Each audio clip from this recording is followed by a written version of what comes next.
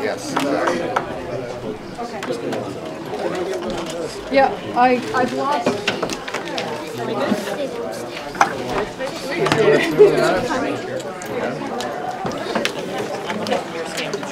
I'm going to call the meeting to order.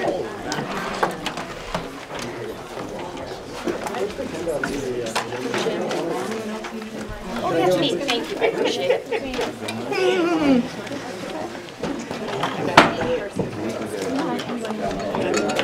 All right, so I'm going to call the meeting to order at 6:37. Raina, we're good? First order on our agenda is elections and appointments. First position is board chair. I'll take nominations for board chair. I make a motion to accept Patty from Pomfret. Second. So we have a motion for Patty. Sorry, we're nominating for chair? For chair. For chair. Yep. I nominate Lou Sapone. Second. We have a nomination for Lou for chair. Any other nominations? We have a second? Yeah, Rena, did you get a second? Claire and Grace. Ben. I'm sorry.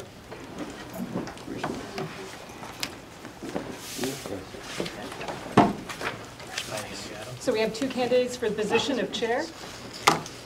motion to close it. Motion. Second.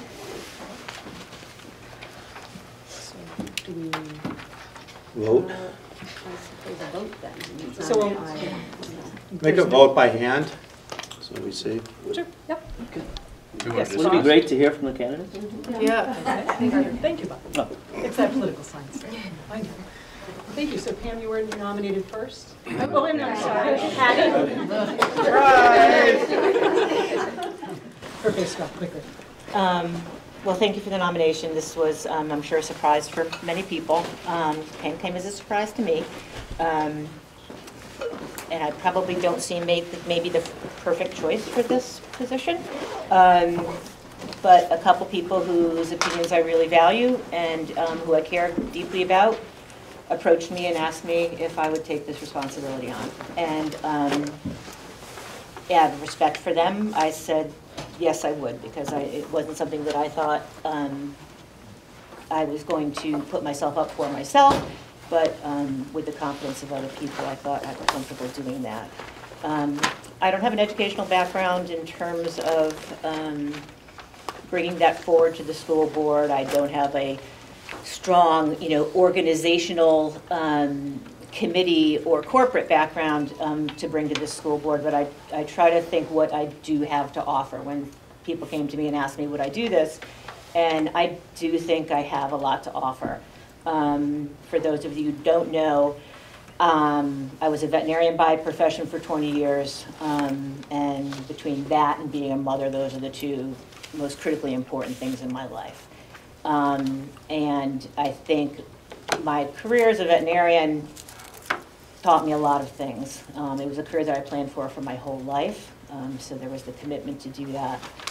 It's also a career of great compassion, great empathy, great listening to both clients and to the patients who really can't talk to me, and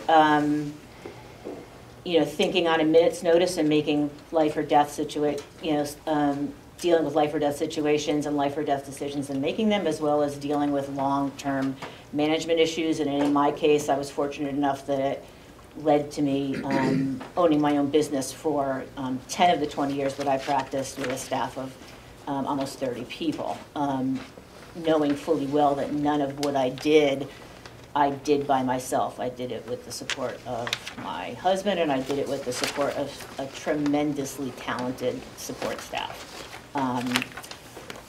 We ultimately moved to this area because I wanted to raise my daughter in an idyllic place. I wanted her to have a better education than she could have had where she was, and I wanted her to have a better life than she could have had.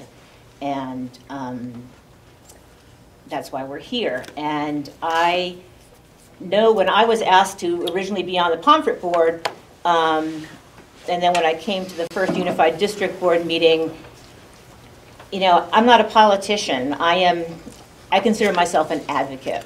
And my role as board chair would be, first of all, to listen, to observe, to research, to advocate first and foremost for the students of this district, for the taxpayers of this district, for the educators of this district.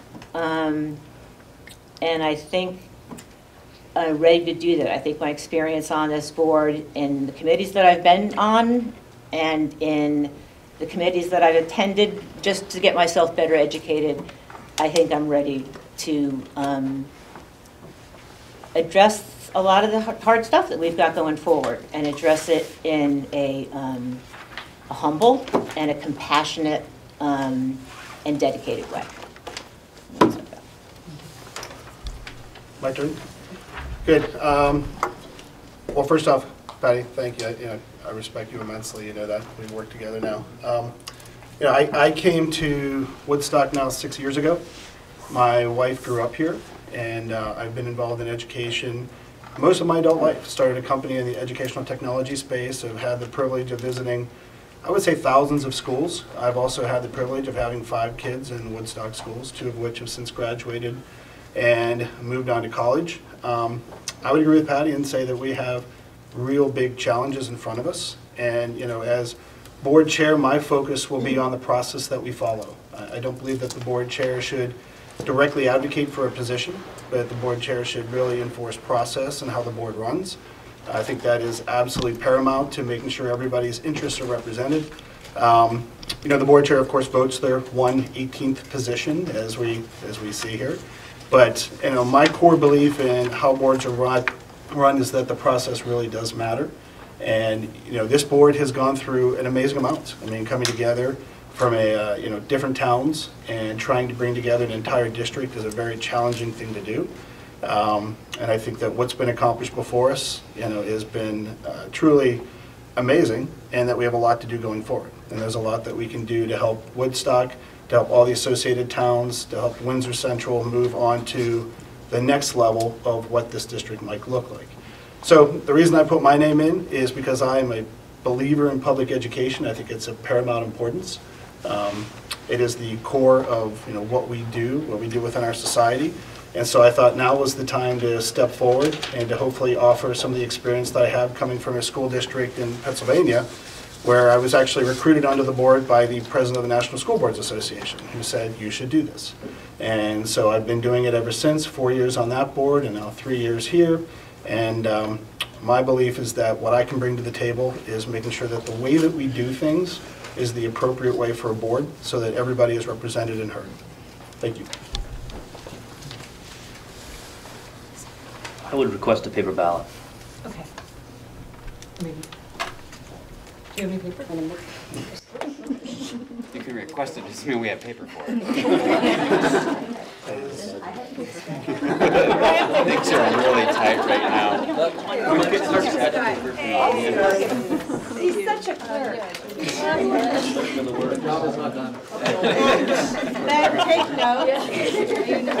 I just take that stack of paper. You still have to come and hang around. No. No time do I believe. You need water?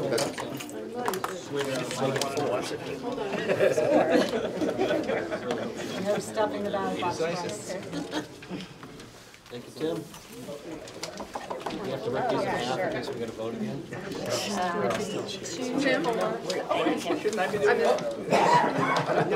Actually, I've got it till July. Oh, you do? Okay. You start July. Oh, right. I don't get one. Take my vacation. Oh, yeah, I got one. Okay. Everybody all set? A name? The 2 people that are running. Board chair? So we're not having a co-chair? We're gonna do that next. That'll be next. I'm not. Oh. I like the comments. Sherry? She's ready. I'm ready now. I was thinking. Go from there.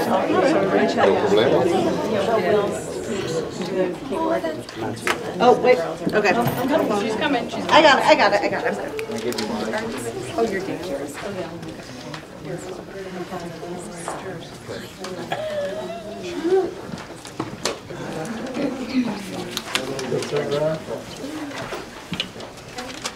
I think she'd actually done.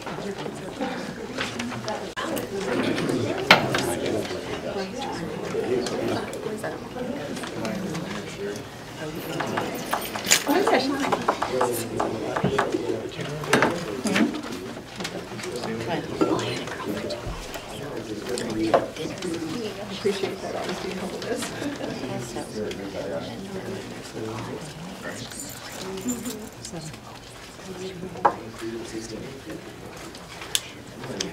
We have how many open positions?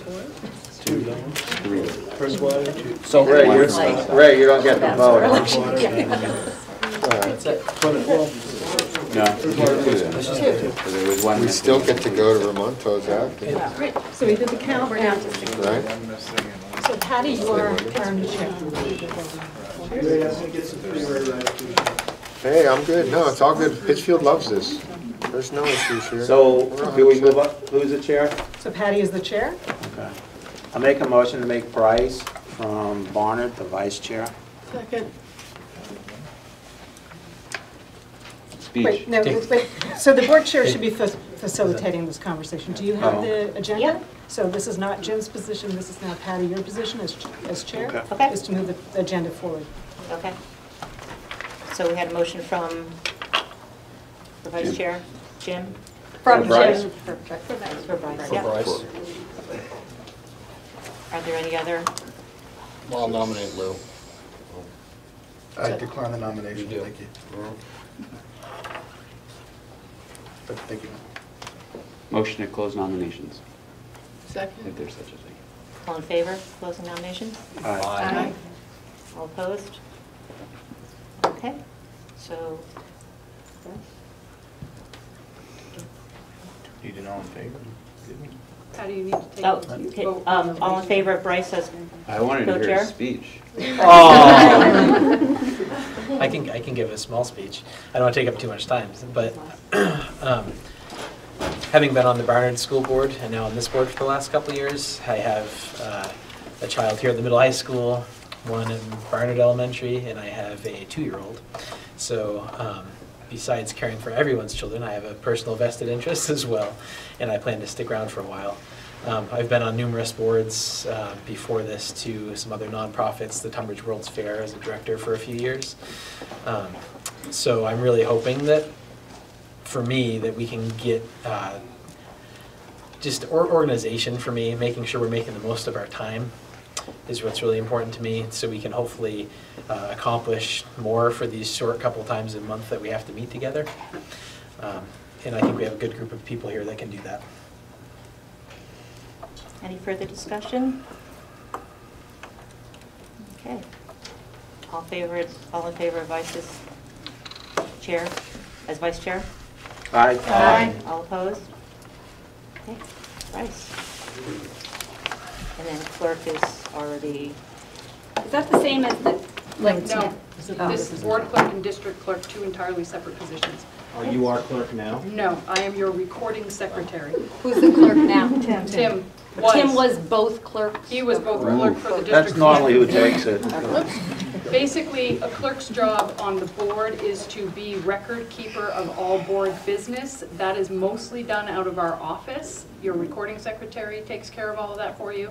When I leave on an executive session, the clerk would take the minutes. If I'm sick and can't be here, the clerk would take the minutes. That's relatively your Oh, I just thought Tim job. did that because he was going to see it tonight. Gotcha. Had a job to do. are there any motions for the officer of clerk? I'll make a motion for Ben Ford since he's already the other clerk. Yeah, I didn't realize the full extent of the board clerk's duties. I decline. Do we have any other nominations? I'm willing to do it. I'll make a motion for Jennifer and Tony from Killington to be the board clerk. We have- Second. Any discussion? Any other nominations? Close the nominations. All in favor of Jennifer for clerk? Aye. All opposed? Thank you, Jennifer. Are there any amendments to the agenda? I would like to add an executive session for personnel at the end of the meeting, please. Okay. I would like to move item number 6 to be item number 4, since there seems to be a lot of community here, and I don't know if they're going to be here for this whole meeting, so. I'll second that, if it needs a second. All in favor of moving the executive session up before the further, No, community engagement. before the community Yeah. engagement? Up before the board operations, discussions, and decisions? Aye. Any opposed? Okay, let's have it.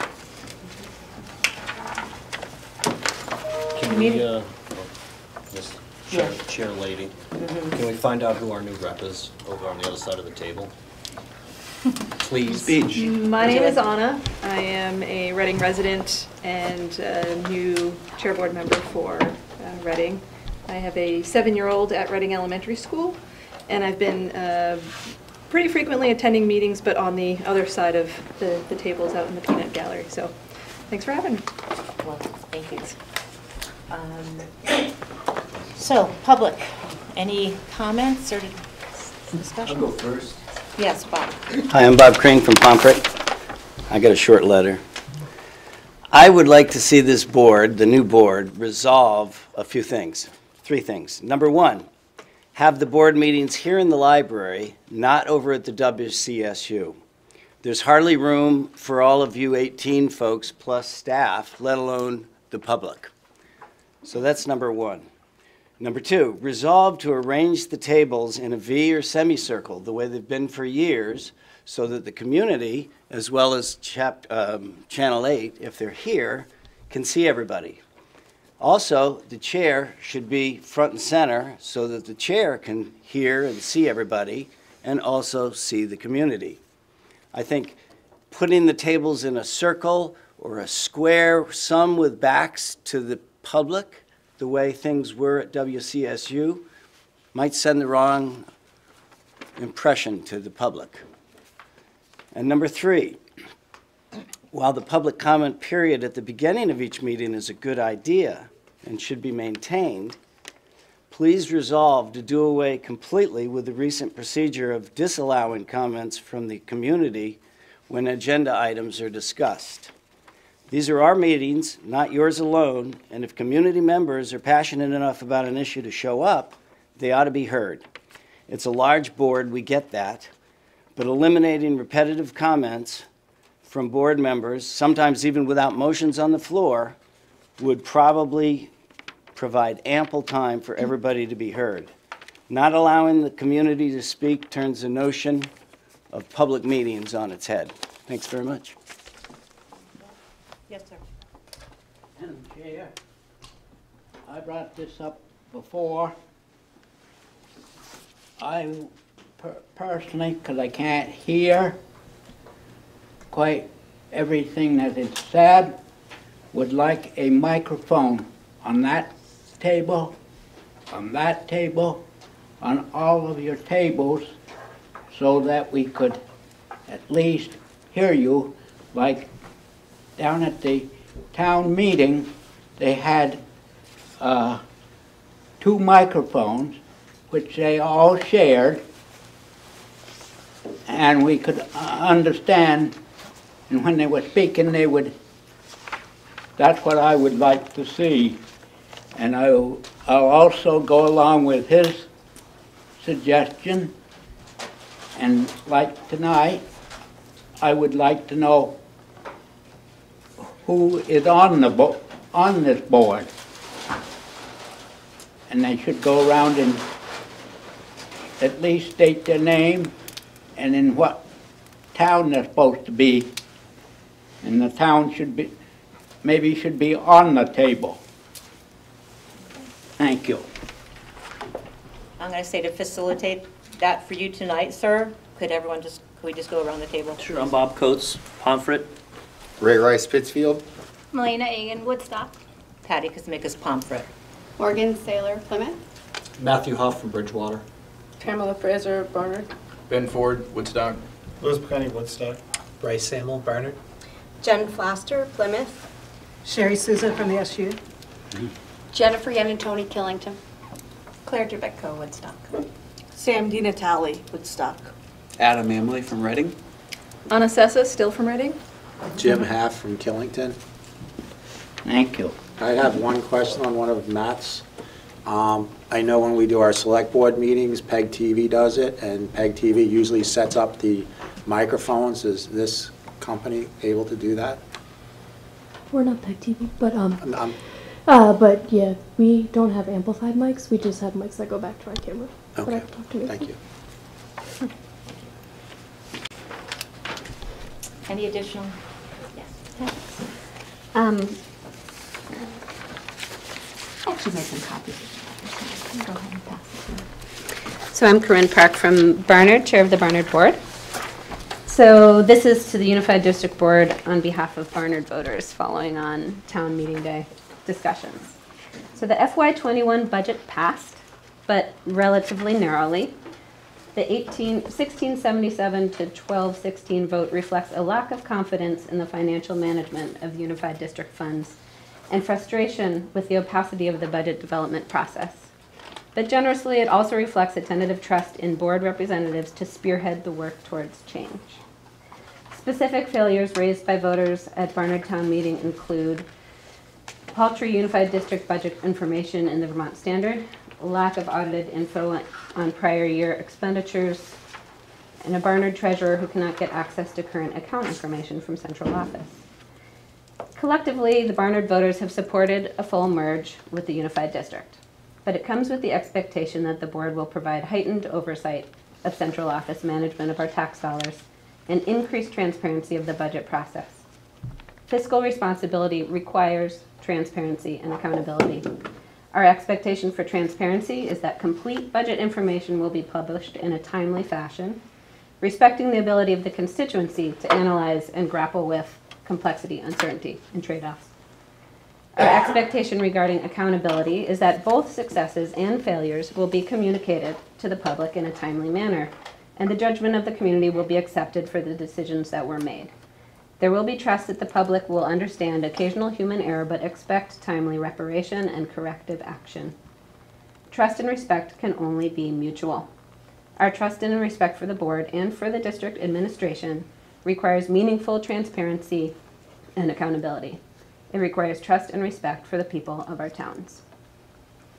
Specifically, Barnard voters would like to see a public announcement of what's been going on in central office regarding finances, an acknowledgement that the finances distributed before the budget vote were inadequate, a timeline as to when FY19 audits expect to be completed, published in the paper of record of the SU, and distributed to the various town offices and elementary schools, a review of the audit engagement letter and analysis of additional steps needed to ensure the robustness of systems of accounting and financial management across the district, a policy outlining how the financial reports and budget numbers will be distributed to the general public in the future to include more extensive reporting requirements, and a policy outlining the role of the Director of Finance and Operations will play in reporting directly to the board, such as through monthly reports on which the board must vote to accept. Measures such as these are necessary to cultivate trust, transparency, and inclusion across towns and stakeholders, which is Goal 7 of the published WCSU strategic plan. Barnard, for one, expects no less. And we have a number of signatures on it. Thank you. Additional comment? Yes. I am Amelia Lennon, also from Barnard, and I just wanted to kind of add on to that one way that could be a possible solution for transparency and accountability is to involve expediting the fulfillment of Article 17 of the Merger Articles of Agreement, something whose due date is almost 2 years past. And I'll just reread Article 17, which is regarding community engagement and input. For each operating school within the new Unified District, the new Unified District Board shall provide opportunity for local input, structures to support, encourage, and recognize the local participation of advisory groups created by and located within the forming communities shall be established by the new Unified District Board on or before July 1st, 2018. Local input will be advisory. The new Unified District Board may create strategies for local participation at each school and may develop procedures to receive input from each school and/or town. These formal structures are meant to be part of the communication and advisory conduit to central decision-making that townspeople once found with their local board. And this is especially, of course, important to Barnard, where we have now just, or will be joining the Unified District. Oh, you're in. Well, we're in, but July 1st. They would arguably allow communities a platform to engage formally and regularly with their board representatives, connect with each other across communities on issues on common interests, and proactively engage with the Unified Board rather than having only undervalued time during public comment to respond to issues that have already become reactive. So note that a district-wide parent group managed by central administration will not fulfill the mandate of Article 17. The councils must be organized and energized locally in a way that can adequately represent individual town interests. And hopefully that could also be a big help to all of you where your time is so stretched thin. There's a lot, we all recognize you have a lot to accomplish in this short time period. So thank you. Could you give a copy of that to Raina? Yeah, to Raina. To Raina. Okay. I think it's fine. It's okay. Julie DuPont, Plymouth. I wanted to thank you all. I'm glad to see that on your agenda you do have a review of the Code of Ethics and the Roberts Rules of Order item I may have brought up at our last meeting. But I also wanted to make a comment about the minutes that you haven't approved yet from February 24th, because I did not see my accompanying documents in the package. Talks about public comment was heard on asking the board to reconsider their decision to reduce an administrator position from the Woodstock High School Middle School. And more specifically, it was the data that was used and the safety of our students. And basically, it was a review of the use of executive session. So hopefully that can be modified later. And I would like to see my documents part of the official minutes, because I didn't see them there. Thank you. Yes. Yeah, my name is Chet Hagebarth. I'm the town manager in Killington. As you know, the voters in the town of Killington defeated the proposed budget, 239 to 112. Many voters stated that, and we had 51 leave the ballots blank. Many of the voters stated that they left the budget articles blank because they did not have enough information to make an informed decision. The budget article failed in Killington for two reasons. First, information presented at the informational meeting by Jim Half stated that the school district did not have completed audits for 2018 and 19.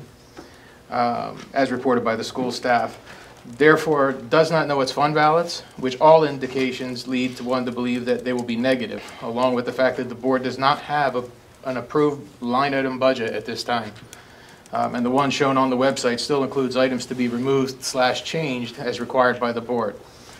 And second, it did represent an 8.5-cent increase in the town of Killington.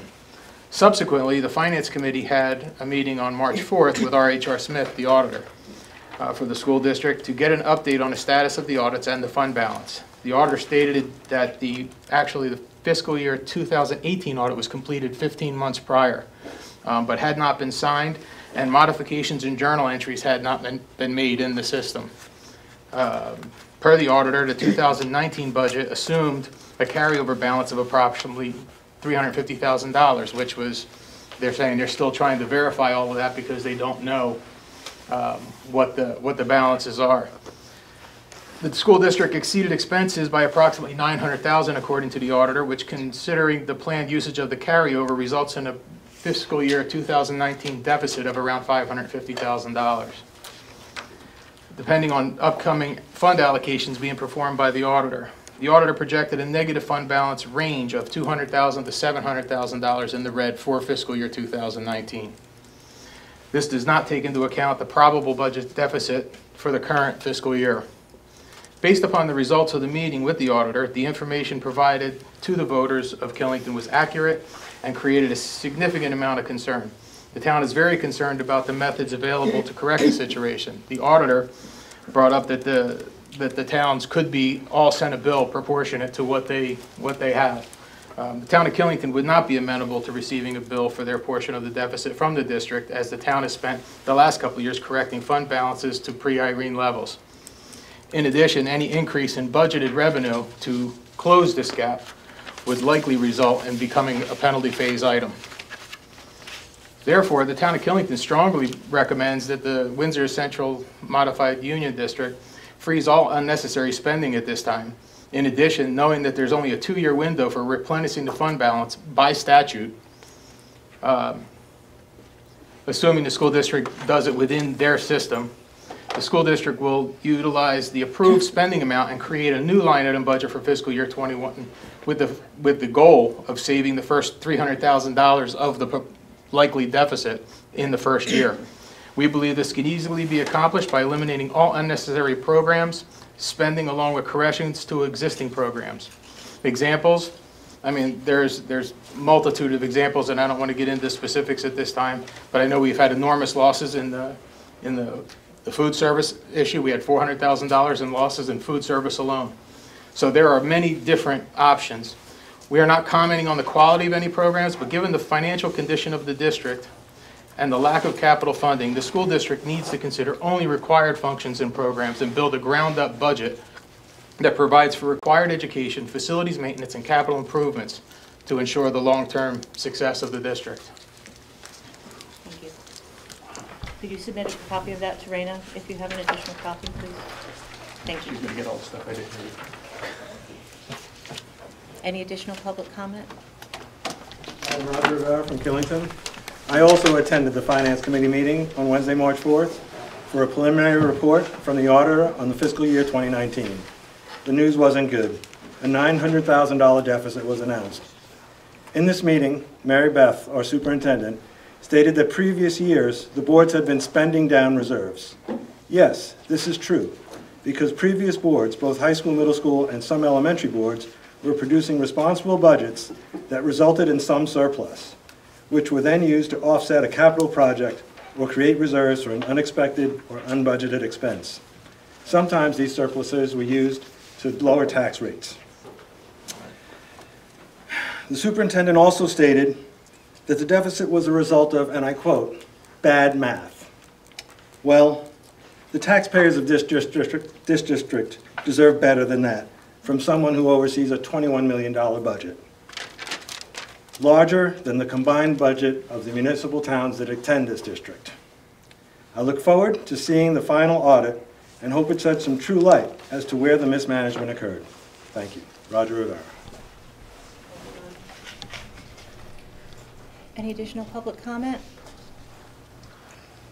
By the way, that audit will be prepared to be done March 23rd. Anybody who didn't attend that meeting. Okay, thank you. Thank you all for coming.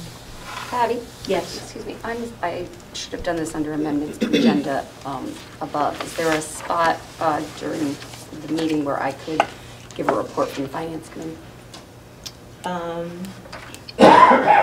You can put me under J, you know. Yeah, we J. can do that. Sure. Okay, next. I'll make a motion to accept Jennifer's motion to amend the amended agenda. I'll second that. Any discussion? All in favor? Aye. Aye. Any opposed? Thank you. Okay, the next matter of business on the agenda is board operations, discussions, and decisions. A is discussion of board norms and procedures. Could I make a motion to move 4A through D to table them until the meeting on the 23rd and just continue with the normal board configuration? I will second that, since we really don't have this agenda. I'm not sure. Yeah. Patty, you were not prepared for this. Do we have to adopt a meeting schedule at this meeting? I would think so. Raina? It's a norm, I don't know if it's a requirement, but it should be A through F, not A through D, because E and F are included on this meeting schedule. Hold in. I'll accept that. Did you accept it? Yep. A motion to accept the amended? Bryce made the motion Your to accept second? it, and I Any seconded it. discussion? How do we have a proposed schedule that's already been modified in terms of, we've gone from meeting twice a month to once a month again? Am I looking at that wrong? No, and there's been a time change on it as well. My guess is there had been some discussion prior to the meeting with what the anticipated outcome was going to be, and so some decisions were potentially brought forward. So in that, this is, as has been said, kind of sprung upon me. I'm going to need some time to go over those things and confer with Mary Beth and with Bryce and bring those back to the table for you guys to look at. As a matter of process, is that a decision that's made that the board votes on, or is that is this calendars typically set by chairs or superintendent? I think the recommendation is made, but then I think we ultimately vote as a board to decide. So if we can discuss further then after you've had time, because I want to know why it got changed to 7. Yeah, I do not have the information to answer that question. I'd like to make a motion that at least our next meeting is 1 tonight for our regular schedule 2 weeks from now at 6 p.m. like normal. You already have an open motion. You already have an open motion on the floor. You should take care of before you take another So motion. the motion on the floor is to amend Table. to table A through F till the next meeting. Any further discussion on that motion? Why do we have to table E and F? I mean, those are... Because it's a part of. They have to all be together? Because Rand said so. Easier. Okay. It's all one To document. do it all Okay, that's fine. together. Okay. If there's no further discussion, all in favor? Aye. Any opposed? No, I'm not opposing. Pardon me? You gotta wait. Just gotta wait next time. This is what it's going to be like. Is there, and I don't know, I mean, you're just, you haven't had any notice with this, but do you want any input from people as you know, I mean, the time we're discussing, I mean, do you want to sort of get an idea from people what time they're interested in, just to get a straw poll to see? Yeah, most certainly people have a strong feeling about it. I mean, any of these things, I think the schedule talks about changing, the structure of our meetings, from, general board business on one day, and then committee meetings as an entirely separate thing, taking the committee discussions out of the general board meeting. There is also going to be some discussions, I think, about which committees are going to stay intact and which ones are going to go forward, and some of the distribution of people on those committees. Again, this information, my being here is brand new for today, so I have got to educate myself on where this all came from, and we can bring it back. But if people have any of this that they have read through and they want to discuss it now would probably be the time to get the feel of where the board is at. Right. I do think without Mary Beth here, it's hard to. Yeah. But I would be in support of going back to one full board meeting a month. I actually have vocally said before that I actually feel like the committee meetings are a better place for public to have more time to speak up. A lot of times in that setting, you're talking about very specific topics related to something, and I feel like there's more time. And so I feel like if committee meetings were in the evenings when public had an easier time at attending, instead of, say, 8:30 in the morning, we'd be able to get more of that public feedback then to inform the committee decision before it comes to the full board for a vote. It would be more meaningful at the full board meeting. Claire? I agree. I think going back to one meeting a month would be much more doable for working parents around the school board. Also, a 7 o'clock start time. I don't know where that came from, but I was delighted to see it because it's very hard to go from work to a 6 o'clock meeting and still have time to eat dinner for those of us who work. So, I think that would be really helpful for working parents who want to be on the school board. And if I could ask just a question to that, does anyone have a concern that we have frequently been uncomfortable with how late some of our meetings have gone? Yeah, I say if we start at 7, we're just asking to be here till particularly we go to once a month. We're definitely gonna be here till 11 o'clock. This is why we moved to 2 meetings a month, is that 1 meeting a month was easily becoming 4 hours a meeting. We weren't getting out of places like Killington till 11 o'clock at night.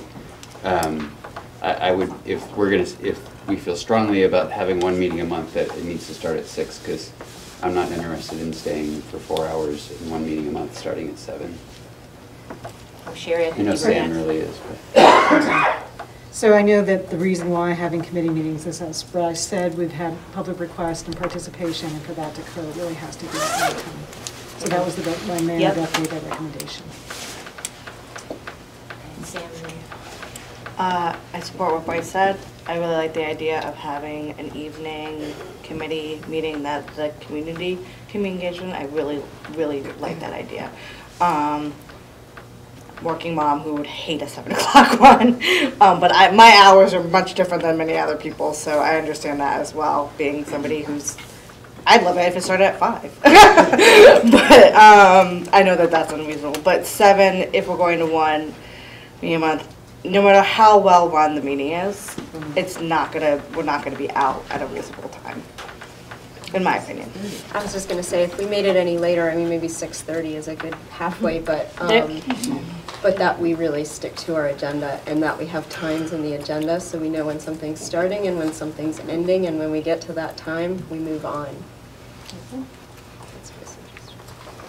Any additional comments or questions about the stuff that we're tabling? So will the meeting, I mean, I know it says here on page 5 that it would be 7 o'clock. But the 23rd meeting, is that going to be at 6 o'clock?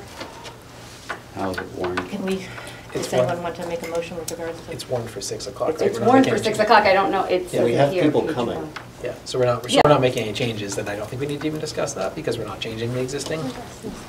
So I don't have to adopt the one off of the calendar, Raina, we're good? No, Okay. I guess, could I just add one more thing to this discussion?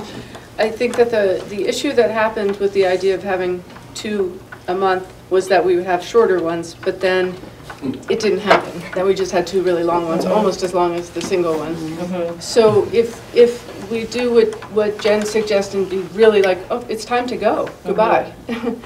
Maybe we could do I wouldn't be against that, having 2 a month if we were really timely about it. Just a thought. I don't know the organization of the meetings. Yes. Any additional comments? I think if we're going to stick to timeliness, we might as well just do once a month in the interest of people who are driving more than 5 or 10 minutes down the road, especially during the winter when there's bad weather. Nobody wants to be traveling after dark for upwards of an hour from here. I'm sticking to 1 a month. And any feeling on the board with regards to location to meetings? And we should rotate more than we do. We have a lot of meetings here. We need to get out to other schools. Okay. All right. I'll offer the contrary, and that is that, I mean, I understand it's important to visit the member schools, but having a constant rotation moves people all over this district in all kinds of weather, all times of night. So I would not advocate for maintaining the schedule we've had. I think there should be some visitation, but it's too much driving. But then again, you're splitting that driving responsibility throughout the entire committee, or the entire board. And it's not the same people always travel the long distances. Yeah, and getting public input is really important. And so that makes it more amenable if they're Point of order, where are we on the agenda? We are discussing A through F. If anyone had any discussion matters. On 4 that's on the floor to be tabled? And then Jennifer asked if we should discuss a few things. Okay. Thank you. I'd like to finish my statement, and that is that it does further engage public from outside communities other than just Woodstock, because it makes it more convenient for those communities to participate and have their voices heard. Thank you. I guess I sort of concur with Bob on this because, it's a balance between that, getting the voice of the people in all of the towns, and our time is stretched very thin. So the thing is, this is the feeder school for all our kids from all the towns. So it seems to me to make sense that we sort of back and forth every other, I think that's a good trade-off to balance all the issues. gives us a lot of empathy into what the Just a students are point of going order. through. I mean, I'm you have sorry. to be recognized to speak. Sorry. Rookie. I'll come back to you, and then everyone gets a chance to speak on any issue, and then we can come back to you after. Jim. We're having our meeting, the next meeting is in 2 weeks. We've tabled this. Yep. I agree with Ben. I also agree with Pam. I'm sorry.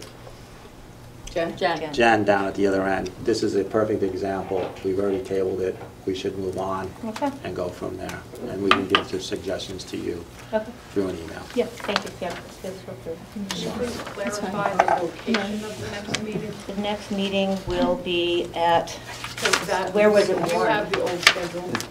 March 23rd, 6 p.m. 23rd is for No. the... No, WCSU. that's the change schedule. March 23rd at Woodstock Central Supervisory Union. Yeah. That's where it's at. Instead of being a committee meeting, it will be, well, it's really hard to read this thing. I don't know who did Let me it. pull it up on my calendar.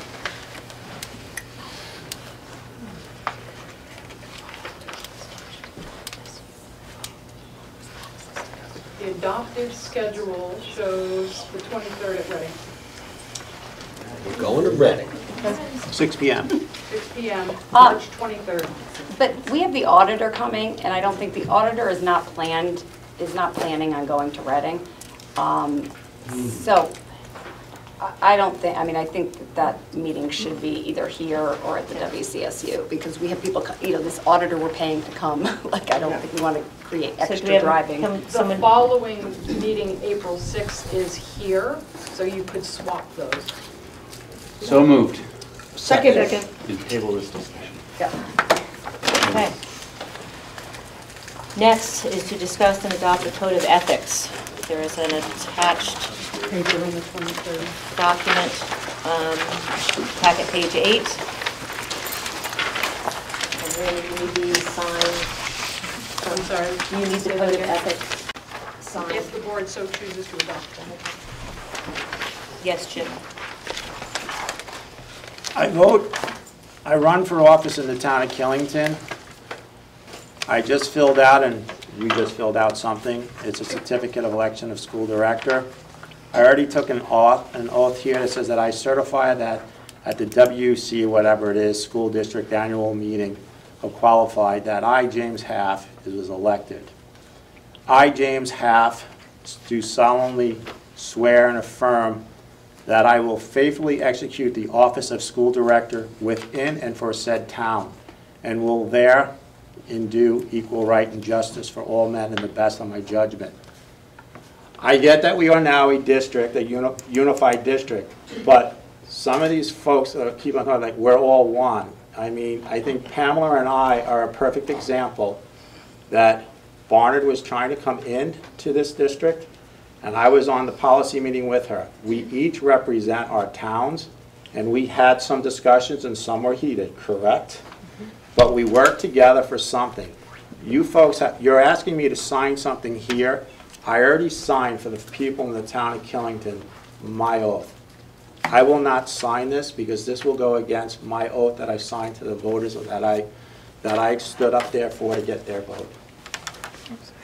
I want to add to that that we also already have a policy, a code of conduct that is very redundant with this. So between our oaths and our code of conduct, the Vermont School Board Association is not like a legally binding, it's an association. So I will sign this, but it doesn't seem necessary to me. Jennifer, did you have? Yeah, I was just gonna, Raina, is this, I know that, I mean, we've signed things in the past. Is this ordinarily signed by all board members? It comes before the board every year, yeah. I've never signed. It is a VSBA recommendation. It's a VSBA recommendation. Under their reorganizational list. And does the policy that you're referencing, Pamela, that just applies to us? I mean, we don't accept, I mean, we haven't signed it or anything, but it applies to all school board members. The policy that I'm referencing is one that we passed. Yes, that's on our right, board. that's it. Yeah. Okay, Yeah. just, okay. Jen, did you have another question? I've never signed this before, and I just won't sign it again. I've She already said it was taken on the it. list of the reorganized. I've never It was signed presented it. to us last year at the same meeting. We were all asked to sign it by page. Yeah. Matt? Are we required to? Like, I am not aware that we're legally required to sign it. I mean, I think the question would be, would signing it send an additional, message of, respect to not only our board members, but to our communities and to the administration, to all those people who we serve and speak to. Sam? These are all things I plan on doing, and I think that is basic, so I don't have any problem with signing it. I mean, these are all things I think we can all agree that we should be doing as a board. I have no problem signing it. I don't see what I think it's pretty standard to have a code of conduct signed by board members in organizations. I know, for example, if the board members at Malice County Hospital all sign a code of conduct, I think that is standard issue when you're on a board. And it's definitely part of the Vermont School Board Association recommendations, part of the National School Board Association recommendations. I think, again, it's just about being a professional organization, and it's what it's expected of boards. I see this as a best practice. I do fundraising, which there's codes of ethics that the professional associations also recommend, and it's something you can hold up and say, we hold ourselves to a higher standard. That's how I see it. Yes, Bob? I'm going to ask Pam, our board passed policy, does it cover all of the content that's in here, like not receive anything of value by contract or otherwise in the school district? I mean, there's pretty specific provisions that are sort of exemplary of best practice. Does our policy incorporate all of it? It's long. I have it open. I mean, I'm not going to read it right now, obviously, but yeah, it covers that sort of honesty. Yeah, it covers a lot of the same thing. There's a lot of crossover. Well, I'm not sure that this redundancy is going to, put anybody, in a compromised position. So historically, this is something that we've done. I think it's probably, something that we should consider continuing to do. I would ask anyone that's willing to sign it and submit it to Raina, please. Should we pull it from our packet? Or It should be, it's in the packet if you have it. I just did a digital, I didn't grab it. Thank you, Sherry. I got it, I'm good. Sorry, Gabby. I was going to say, I can make photocopies of everything. I'll need one.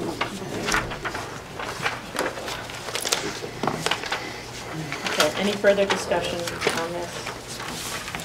Okay, moving on. The adoption of Robert's Rules of Order. So moved. Second. Who was the second? Right. Okay. Any discussion? Should we go over them for new board members or even? We want to be added. Current? I would recommend I would recommend you read them. everyone read them. And if there's any questions about them or how we're applying them, perhaps bring them forward to the next board meeting. Sounds fair. Does that seem fair to everybody? Yep. Okay. Any further discussion on Robert's Rules of Order? And I that's- request that we have all the same copies sent out via email so that we're all reading the same. It's online, but we don't own it. Which version? Yeah, there's It's multiple online, versions, I Robert's think. She raised There's it. multiple versions? Get the Cliff Notes. Okay. Raina, I'm going to read can I take out a version and then can we send it all Yeah, to if you everybody? find a link, I think. I will find a happy version and we will make sure that it gets sent to everybody, so everyone's reading the same version. Does that work? Thank you. Any further discussion? All in favor of adopting Robert's Rules of Order, a motion to adopt Robert's Rules of Order? Aye. Aye. Any opposed? And that is to designate the VSBA voting. Motion to approve. Second. You want to read it out to the people so they hear it? Yeah, so we need a person appointed for this particular action. A voting delegate for the statewide health insurance to the first meeting, at the first meeting we're supposed to do this, so. What exactly is this to? We're naming a board member to be this person? on page 9 of your packet. Yeah, no, I see that. It's just a voting delegate, Jennifer. Doesn't mean it has to be a board member. I don't know that it has to be a board member, but it has to be a voting delegate from the SU school and the school district. Do we know who our person was last year? It's new this year. Oh, it's new, oh, I'm sorry, yeah. Jim? I think we're just approving that we accept this, and we can come back and find out who's going to be the delegate at a later date. And probably, yeah, I can discuss it with Mary Beth and see who she thinks is, you know, in what, from what group of people would be appropriate. It says delegate by April 1st. Yeah. If we could also find out when that annual meeting is, that might help the delegate decide. Decide whether or not they want to be available for that. Oh.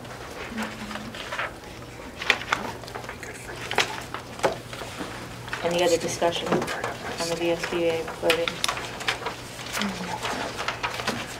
And next on the agenda would be your finance, Jen. Yep. I have an update from the Finance Committee because we did meet last Wednesday with the auditor. It was my first time meeting the auditor. He's been employed by our district for several years, but it was my first time meeting him. And we had a couple of board, we had a Finance Committee there, a couple of other board members came, and he presented us essentially with the first round of findings. He's going to make the full presentation to the board 2 weeks from tonight on the 23rd. Essentially, as was stated before, 2018 was in fact completed but not signed off on approximately 15 months ago. And it is my understanding that it must be completed but not necessarily signed off on before the 31st of March. So that was done as was required by statute, but it wasn't, all the questions were not answered. When an auditor does the audit, they do it, but then they give questions back, and the questions were not all answered by the finance department. So that 18 audit is now complete and signed off on. The 2019 audit will be complete by the 16th, so a week from today, and then will be presented to all of us on the 23rd. It is anticipated, and Ron will go through in great detail with all of us exactly how this happened. We ran surpluses through 2017, and we had no problems with 2018. So it is highly unusual for any, I'm going to call it school in this district, but it's really district in this SU, to have had any deficit. So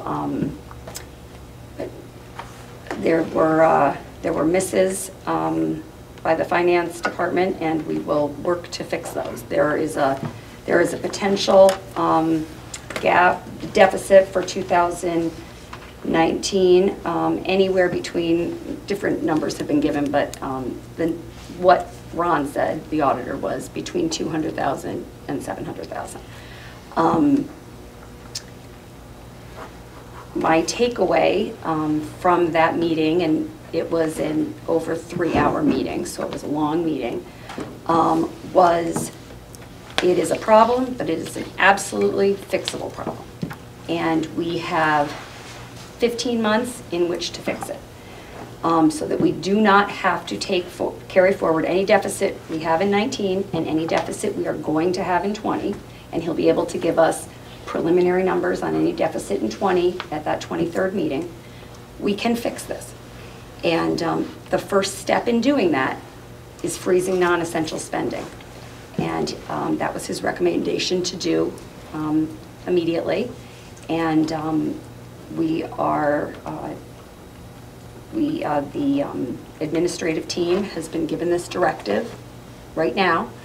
And so I want you all to know that I feel very strongly, I have a lot of confidence in the auditor, and I really feel like we do have a problem. This is a fixable problem, and we'll have a really clear plan going forward when we meet on the 23rd. And when the auditor completes his work and continues, the 19 will be done on the 16th, the 20 will be a process of completion through the spring. I will, I'm at this point very cognizant of the finance department's time in needing to put the work into getting the 20 audit done. And so I don't want to put a lot of extra strain on them, but if there's no plan at this point to meet with the auditor prior to the 23rd. As a finance committee, I'll let you know if that changes. But anyway, that's where we are. Does anyone have any questions they'd like to ask me? I will certainly try and keep you up to date, you know, as much as I can. Does anybody have any questions? Jennifer, I just want to clarify, because I'm being asked from press right now on the 2018 audit. Isn't it true that we were told while we were doing the 2020 budget that it was done? And then, that's my recollection. And then when we started to work on the 2021 budget in the Finance Committee, we were told that the 2018 audit was not done. And then when we met on March 4th with the auditor, that is the only time we found out that the audit was actually a draft, not signed off, over 15 months ago. It's my recollection. Thank yes. you. Then the other thing that I have is that, you know, we sit here, and I sat in the same finance meeting with the auditor. This district has allowed the auditor to personally speak to me, Ron Smith, because he is a friend of mine, okay? When we talk about is easily ready to fix, his recommendations are, number one, we just put a freeze on all non-essential budgets, spending. Number two, they're looking for some cuts wherever. And number three, we're going to be hoping for some excess from someplace. I mean, anyone can say it's easy to do, but I mean, this is not going to be easy. I'm sorry, Jim. I did not, I don't know if I just used that word easy. I did not mean to use that word easy. Okay. I meant to give you all the impression this can be done. It won't be easy. This is hard work, but it is fixable. Thank you. Okay. Can I ask a question? Anna. When you were told that the audit was done and then it wasn't done and then it was I'm sorry. I'm really sorry. I'm sorry. I'm done answering any questions. Just wait till March 23rd. Yeah. Go ahead, Ann. Can I ask you a question about where the information was coming from? From the auditor. Okay, thank you. Elena? Yeah, I don't know if this can be answered now, but just reflecting back on comments from the public earlier and just thinking forward on the auditor and the results and maybe the history of the how and the why, and when all of this information comes forward, is this information that's going to be available at finance committee meetings? Is this going to be information that's going to be available on March 23rd to the full board to the full board session? Okay, thank you.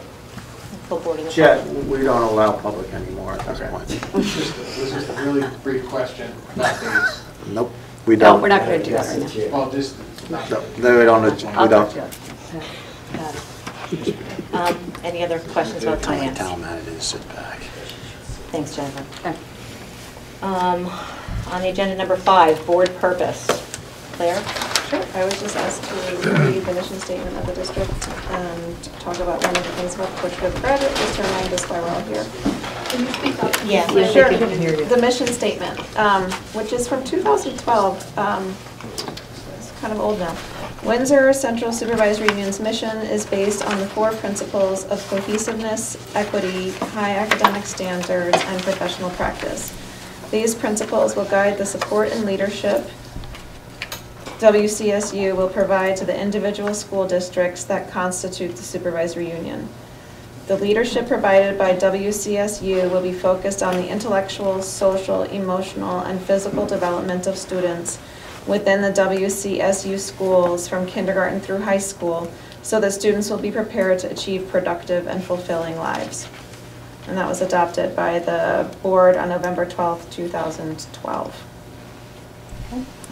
And then I chose one of the Portrait of a Graduate components. So Windsor Central graduate exhibits skillful communication, effectively communicates in both digital and face-to-face environments, communicates for a range of purposes and with a variety of audiences, articulates thoughts and ideas through a variety of modalities, cultivates the ability to listen and values alternative perspectives, demonstrates strong digital citizen skills as both a producer and a consumer. And I think as a board, we can think of ourselves as individuals who should be modeling those things. Okay, thank you. We do not have any student board representatives here this evening, I'm seeing. Okay.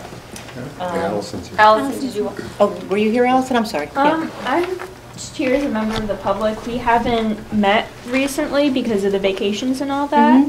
But we did, before the recent election, we helped with a voter registration drive. So I'm forgetting the exact number, but there were, I think, over 30 students that registered to vote through our drive. And there were more that were already registered through getting their licenses at the DMV. And we had a lot of juniors and seniors who went to vote in the presidential primary last week. So that's, I guess, the student voice update. Thank you. Superintendent's report. Sure. So the first thing to review is the enrollment. You can see at the bottom there's a link now to the district and school enrollment data by town. So that was a request from the last meeting. If you click on that link, it is a spreadsheet that really breaks it down by grade and by town, so that information has been clarified. Legislative updates. Something that we all should be looking into is the pupil weighting study. So this is a new look at how it's determination on how each student is weighted. We all know that one student isn't one weight. And so based on the new guidelines that are being reviewed, it could have significant impact on this district. It's a complicated, it's not a long document, but really looks at the number of ELL students you have, the population of free and reduced lunch, census data information. So this is something that could significantly impact our number of students that counted per district. So we really should keep an eye on that. That's going to have some budgetary impact for us in the long range. Mary Beth did go up to Montpelier and testify to the legislature on school construction. There's a link there to the PowerPoint that was done by Jeff Francis from the VSA and David Epstein from Truex Collins Architects. I think if you've been reviewing and keeping current with the politics, many schools are in a similar situation with us in terms of their building infrastructure and the challenges they're facing. And this is another unfunded, not mandate by the state, but an unfunded component of the state in terms of how do we support districts who are looking for new builds or updating their current facilities. So again, it's important that we be current on what's happening. In regards to COVID-19, part of my role as Director of Instructional Support Services is around emergency management systems. We're developing currently we have an emergency operations plan that we're drafting. It should be done within the next month for review. But Mary Beth has been meeting with Claire and Jamie Sudall, who is our school nurse leader from West, looking at our response, keeping current on information that's changing daily. This morning I met with the Woodstock the Emergency Organizational Committee around what they're doing and supporting each other's work. I know at the high school today and middle school, they've begun organizing around what ifs and making sure that we have curriculum available to students and the need that we would have to cancel school for a period of time. We're looking at we do have a one-to-one initiative, and we're making sure the students still have that capacity to access academics from home is something that we're working on. We're also looking at making sure that students who have received free and reduced lunch would still have access to food. So there's lots of conversations. I receive updates daily from Monica Hutt from the Agency of Health at the state. So we're getting pretty current information and we're trying to respond accordingly, as well as hygiene and making sure that our Purell is everywhere. But we've got a lot of teams having that conversation. So, and ultimately, I'm the consulting position for the district. So that's why I've been involved. So I haven't been involved in my role as the board, but as the consulting position for the district. And I've been on the phone with the Agency of Education and the Vermont Department of Health. And it will ultimately be up to the Department of Health if we need to shut schools down. Okay, that's not our call. That will be up to the Department of Health if we end up having some COVID-19 in our area and it's deemed necessary to do that. But I asked Mary Beth to make sure that we had to work with the IT team to make sure that we have the capacity to educate the students remotely if and when that occurs. So lots of fronts were addressing that issue and keeping pretty current on it. There have been a couple districts in Vermont that have already. There was two that were in Williston today, and that was a result of a faculty member going to New York and being exposed and coming back. And so I'm not sure what the decision was for tomorrow, but that was for closed tomorrow. Closed tomorrow as well. Okay. Corinth, whatever that school district is called as well. I'm really heartened to hear all of the planning that's going on. I was just thinking that where I work at UVM, the provost sent a letter to everybody saying, these are the measures we're taking. This is the planning that should be going on for faculty, students, everybody. And I think it might be helpful because I was wondering, I wonder what kind of planning is going on. Yeah, it's been in the principal's newsletters. Yeah, it was in the principal's, it was I in the read it today, superintendent's but I guess I missed it. Okay. No, and Mary Beth sent one too. Yes. Right? I mean, Right, Mary Beth did, but it didn't address the specifics of, we're planning, this is what we're doing. And I didn't feel comforted yet by that, but this sounds good. I think it also was sent a week ago or something, so I mean before. Yeah, it's changing. Thank you.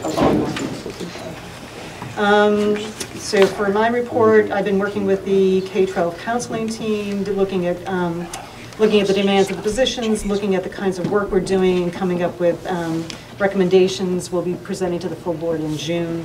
RAF is still working on interviews for the open IT position, multiple interviews, but finding people who are the credentials we need and willing to work at the salary we can offer is very challenging. He's still working on that position. He's also working hard with Sarah Cook to develop online registration systems with the goal of that happening within the central office. That will make sure that it will reduce the amount of time in each of our administrative offices where that work's happening, as well as making sure that our data is more accurate. So that's what RAF had to report. Thank you, Chair. You're welcome. Moving on to the consent agenda, the approval of the minutes. Sorry, we also have to vote on the administration's recommendations regarding international travel. That's sorry, that's okay. Sorry, I thought that's okay. Thank you. Do I have a motion to accept the consent agenda? So moved. Second. Any discussion? Yeah, I had a one on the February 10th, Raina, on page 15, it's the third page of it. It says, second to last paragraph, discussion ensued regarding administration per pupil. It says ration here, it should be ratio. Where are we? Page 15 of the packet, it's the February 10th minutes, the third page of the minutes. Second to last paragraph. Pupil ration.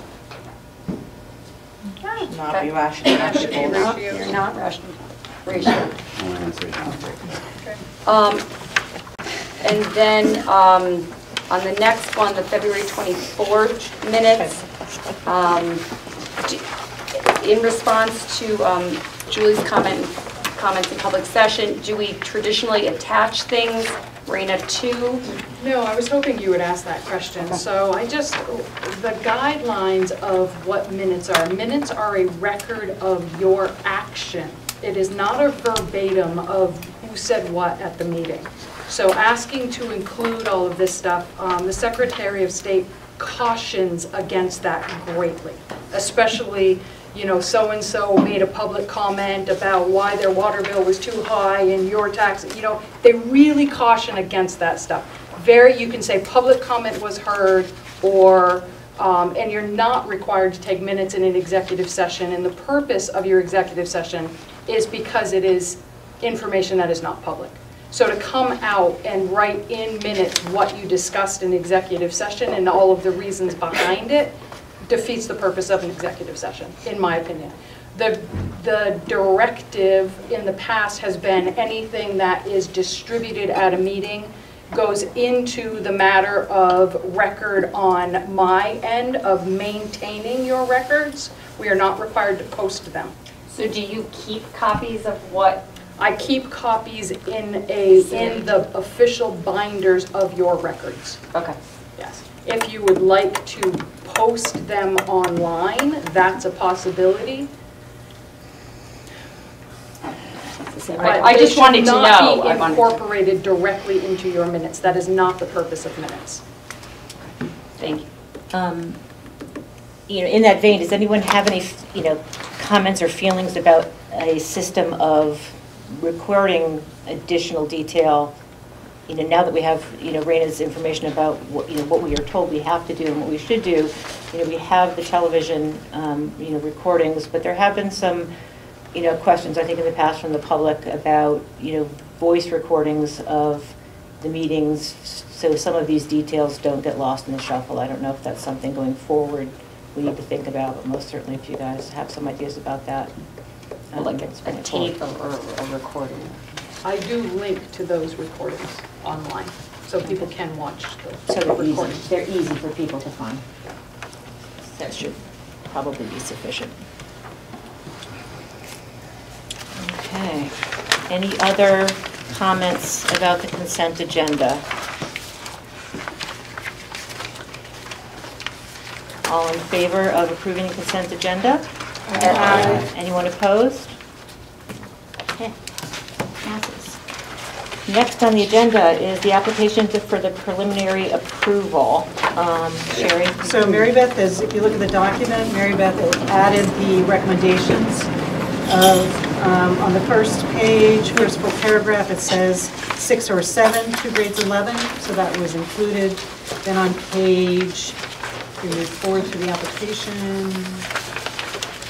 page 22, under enrollment projections, second paragraph, says the proposed new building is planned for an enrollment capacity of 700 students and is currently being designed to serve students in grades 6 through 12, although a final board vote on this configuration has not yet occurred.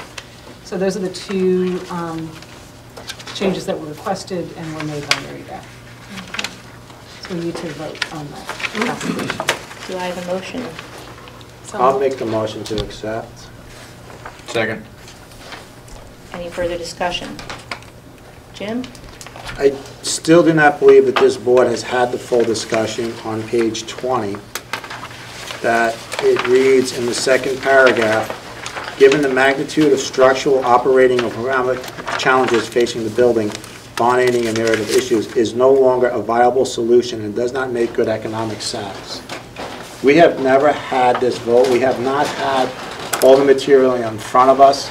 There is a document from Johnson Controls that will show that it will take care of the noise in the rooms, it will take care of the heat, it will take care of the HVAC, it will take care of most of these problems here at zero net cost because they will switch everything out. We have not spoken about that yet.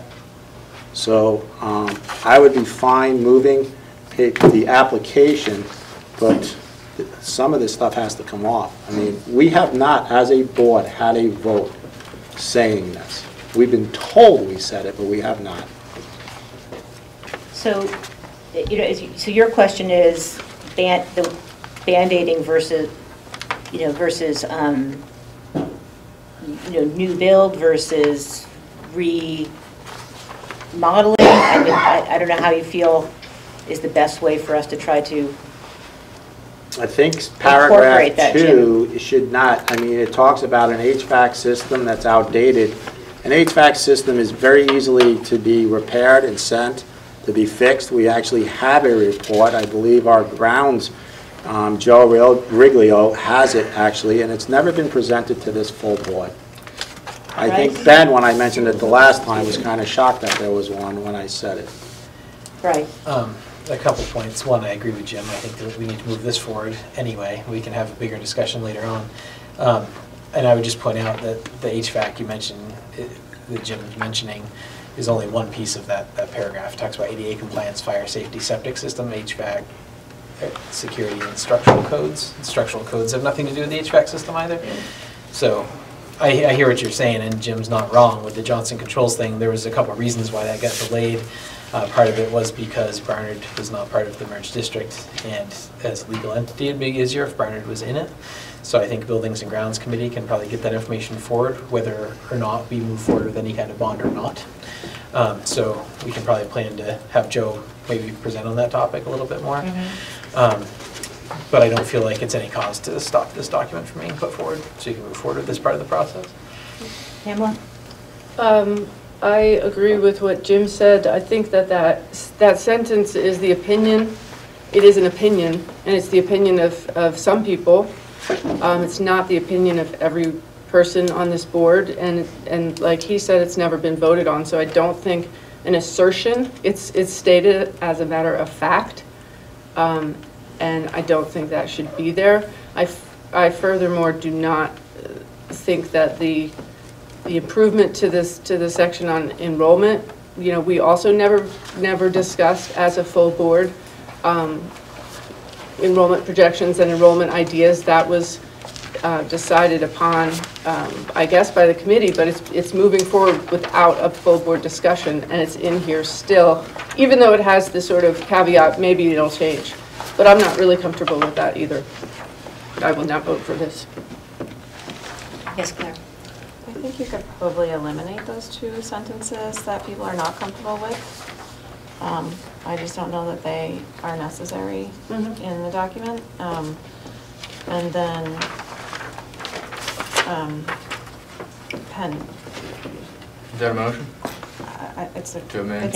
if people like the idea, they can. Second. Okay, I make a motion to amend that to strike those two sentences that people have some discomfort with. Second.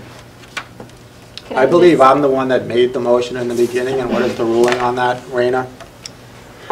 I would have to accept it. To accept, and that's still open. Can I? Sorry, I just wanted to add, I thought that the issue with those sentences had to do with the, I don't know if it was a statute or what, but coming down from the state, the application was very specific on what could be. You have to show that you can't do repairs. Exactly. So I think that's the reason these sentences were in here. I'm not saying that they should or shouldn't be in here, but there was a purpose for having those sentences in here. And I don't have that application in front of me, so I can't, you know. Sherry, but does anybody else remember that? Because Sherry, can you speak to those sentences being modified? No, I didn't. You didn't have anything to do with that. Okay. Mary Beth had it in front of her at our last meeting. So I don't know that you can strike them, is what I'm saying, without having that. Maybe we need to just wait till Mary Beth's. And just as I pointed out last time, this is a preliminary application. Once you get the results back from the state, you still modify the plan. It's nothing set in stone. This is just to get a preliminary approval of whether we can even move forward with this part of the process. It has nothing to do with any kind of approval on a project or anything. It's to find out from the state's opinion whether we would be approved to not carry the burden of that excess cost that we're all worried about. So again, certain things I don't find relevant. I think this meets all the criteria for the document the state's requesting. And again, we're not approving any project here whatsoever. That's a whole separate conversation. I think Claire's solution is a good one, and Melina's point I do remember. But I think striking that sentence there, given the magnitude, that paragraph ends with talking about expensive replacement costs. It's pretty much saying almost the same thing, but not quite as concretely. So I think it's still arguably fulfilling that piece that Melina reminded us of. Anyone other than Jim? Jim? Oh, no, Bob, I'm sorry. My concern would be, I mean, this is, we paid good money for a factual review of this building, and so this is the opinion of the expert that we hired.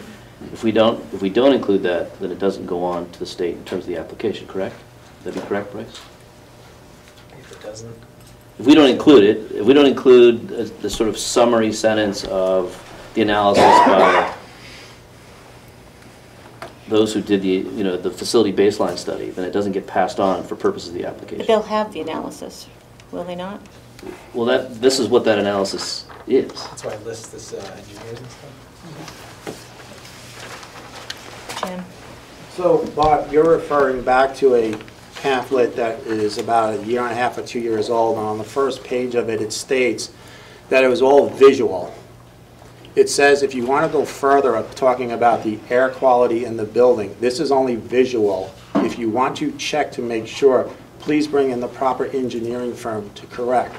I don't know how somebody goes into a building and visually, oh, I couldn't do that because that's not visual, that's smelling. I don't know how you visually see, and that's what's been getting me about this report that we have. If anyone reads the report from first page to last page, it says in the beginning, all of this is visual. That's it. So I agree with Claire that this should be resent back for different changes. Since it will be a change in wording, we need to give it back to the person that's actually writing it and bring it back to us on March 23rd. I will make that motion to change, and whoever seconded my motion then. Yeah, it's fine. Any additional discussion? I guess I'll only add that my point in bringing up the state application is that if you've ever submitted anything to the state and if it's time sensitive, if that is really a sticky point, then they're going to send it back and then we're just going to be back at zero. So if it needs to go back for rewriting, fine, but let's just make sure that it's not going to cost time if time is really an issue. We were told at the last meeting that they do not even have anybody there to accept this document yet. Is there any way we can amend the motion to bring this to Mary Beth with the specific request that we have, and if she agrees to do them? That is my amended motion, and So, that is seconded. okay. All right, all those in favor of the motion on the table? Aye. Aye. All those opposed? Nay. Nay. I think people are going to have to say it louder. You need to count? You need to count. You need a show of hands. Okay, can I have a show of hands, all those in favor of the motion on the table?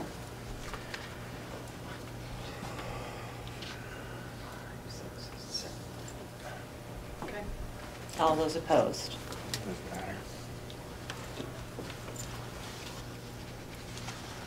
Ayes have it. Yep, 6 to 7. Does the chair vote? Oh, then you can take my vote out then. No, the chair would vote if it was a tie, and it was a tie, 6 to 6. Robert's rule, I think.